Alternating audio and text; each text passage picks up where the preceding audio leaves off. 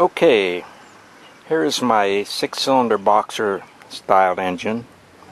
It's a remake of the flat 6 that I had posted on YouTube earlier.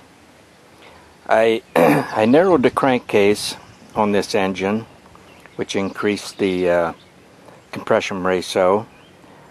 I enclosed the crankcase to keep from throwing oil all over the place.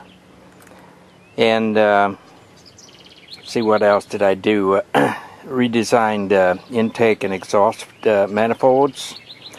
I removed the cams from inside the engine and put them on the outside top of the engine to make it more visually interesting.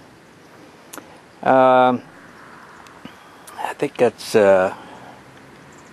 redesigned gas tank or fuel tank, and it runs really well.